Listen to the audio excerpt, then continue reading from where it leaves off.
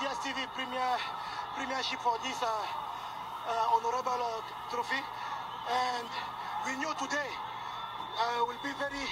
was very hard.